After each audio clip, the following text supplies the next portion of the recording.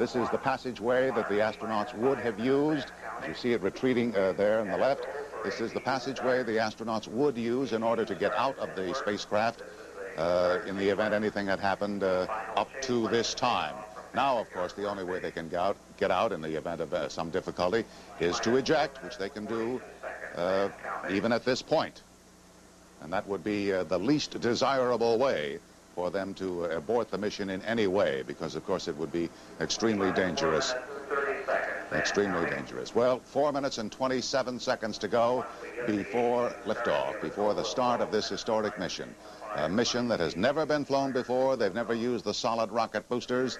They never before have sent a spacecraft into orbit that is going to come down as a plane, landing essentially as a glider, a powerless glider. Look at those huge engines getting ready to receive now the millions and millions of pounds of thrust that will catapult this spacecraft and this really strange assemblage off the Earth. We're going to go to Lynn Scher, who is down at the VIP section now, to tell you a little bit more about what to listen for, some of the acronyms that will be used as the launch proceeds. Lynn? Yes, Frank, I am here at the VIP Center and right in the shadow of the VAB. That means I'm with some very important people in the shadow of the Vehicle Assembly Building. And it's easy to use these acronyms around here because sometimes it seems as if NASA is just one giant acronym. For example, here are some of the terms that everyone is going to be hearing in just a few minutes. First of all, there is SRB-SEP, and that's when the two solid rocket boosters will fall away. And then you'll hear MECO, which is main engine cutoff, just over 8 minutes into the flight. And then there's ET-SEP, when the external tank, emptied of its liquid fuel, is jettisoned. Two acronyms no one here wants to use or wants anyone to hear. RTLS, which is return to launch site, the most dangerous forced landing right here back at Kennedy Space Center. And AOA, abort once around. That's a forced landing after only one orbit around the Earth. But I must tell you, Frank, no one here at the VIP Center is saying anything in acronyms right now. All they're thinking about is the word liftoff. They started to cheer when the clock began again at 9 minutes. Everybody here anxiously hoping, waiting, watching. Back to you, Frank. The President's message that Jules mentioned a moment ago said, in part, you go forward this morning on a daring enterprise and you carry the hopes and prayers of all Americans with you. And astronaut John Young, the commander of the mission, replied, that's a right fine speech. We sure appreciate it. All right, we have 2 minutes and 17, 16, 15 seconds to go to launch. Jules and Gene? That's it, Frank. Looks good, huh? That's a commitment to go. Yeah. The White Room is back.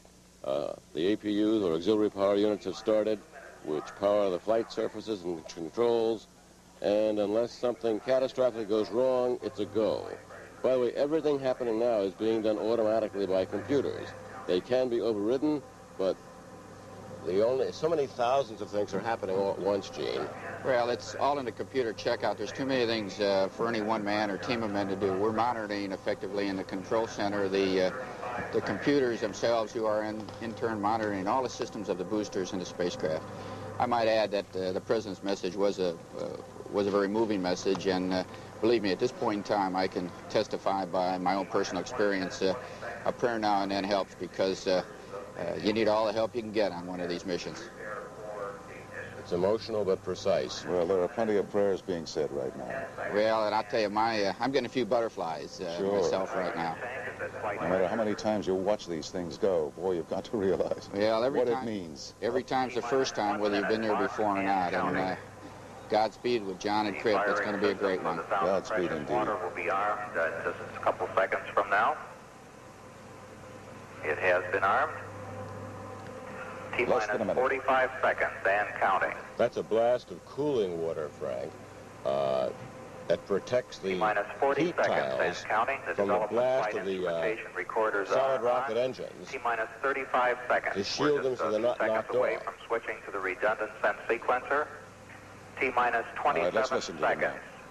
We have gone for redundant set sequencer start. T-minus 20 seconds and counting.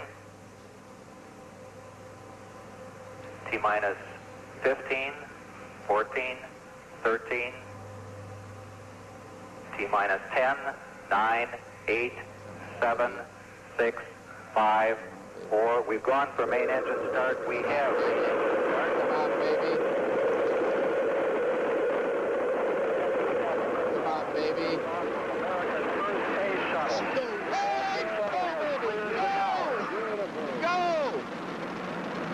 honey, go. Fly like an eagle. Go.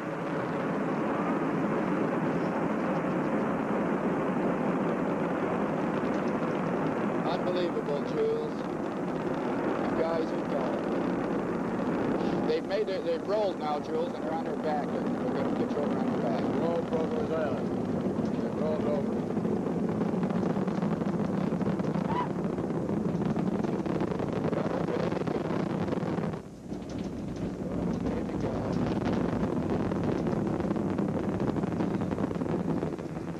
Just arcing straight up into the sky.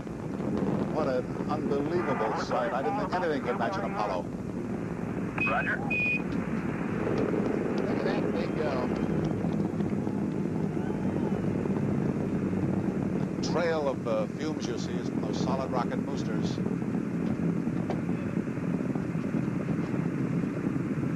Which are going to come off. Houston, you're going throttle up.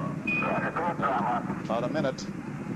They're through the maximum aerodynamic pressure now to get back to 100%. They've actually throttled back a little bit to get through the maximum pressure on the vehicle, and now they've gone back to full throttle. And everything looks to be perfectly perfect. Perfectly normal American thunder in the skies. Roger, Columbia on the nice ride. You're lofting a little bit, so you'll probably be slightly high in staging. 1 minute 45 seconds coming up on go, no, go. Columbia, you're negative seat. Okay, there. So that call up says that Columbia, the altitude is too high for ejection seat use. Columbia, your go for SRB step. All right, they're cleared to get rid of the SRBs. 2 minutes 4 seconds, standing by for SRB step confirmation. And too high to use ejection seats, but not even needing them. There it is. Roger on the step, Columbia. See with the ball. Hallelujah, baby. Mark, 2 minutes 20 seconds, confirm solid rocket booster step. Both of them are gone. And now they'll come down. Mark, 2 minutes 30 In the seconds. Atlantic. On-board guidance is converging as programmed. Columbia is now steering for its precise window in space for main engine cutoff. They're at an altitude of over 30 miles Columbia now, Well over 39 nautical miles in altitude, 42 nautical miles downrange. Mark, 2 minutes 50 seconds. Columbia, you're looking a little hot. All your calls will be a little early. Okay.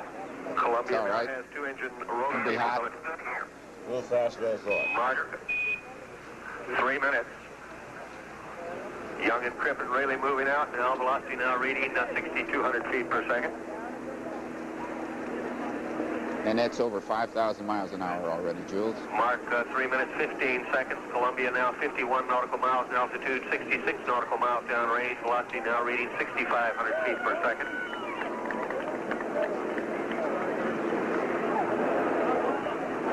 Mark, 3 minutes 30 seconds. Columbia now 55 nautical miles in altitude, 78 nautical miles downrange. Mark, 3 minutes 40 seconds, standing by for a return status check and mission control by Flight Director Neil Hutchinson. Columbia given a green to continue. Everything fine so far. Solid rocket boosters have fallen off. 3 minutes 55 seconds, standing by for Prestamico, which says Columbia should lose 1 engine. Stand by, Prestamico. Columbia continues flying forward, coming up on negative return. 30 seconds, and if they'll be on their way. Mark, 4 minutes 8. Columbia stand by for negative return. Mark, negative return. They're not coming back here. Woo. Here is a view from a chase plane, one of the several chase planes that have been sent out to help track Capcom, Columbia as it goes. Capcom, Brandon.